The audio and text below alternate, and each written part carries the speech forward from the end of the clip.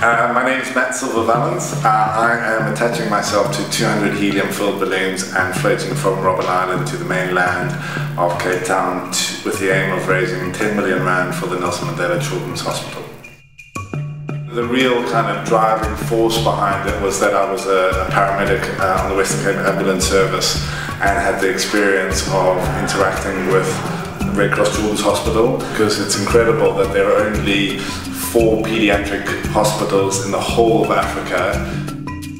Logistically, it's quite simple in that you attach yourself to a bunch of balloons. They have a lifting force of 200 kilograms, I'm 110 kilos. Then I'll have equipment weighing about 40 kilograms and then literally water bottles of about 50 kilograms. So you create an equilibrium. 200 kilograms downwards force, 200 kilograms upwards force, and then I will literally pour out half a litre of water and gently float up.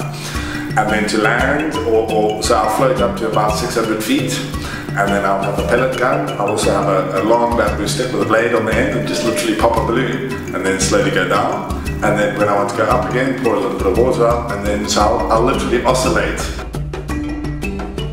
We'll only fly in the right weather conditions, and the three criteria are a wind between 310 and 230 degrees.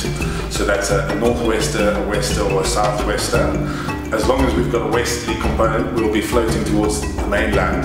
Then the two things that we have to avoid are Cape Town International Harbour, because that's a flight restricted zone, and the Kuberg nuclear power station, because that's also a flight zone. So basically, we've got the island, the power station, the harbour, and then we have to float in between those.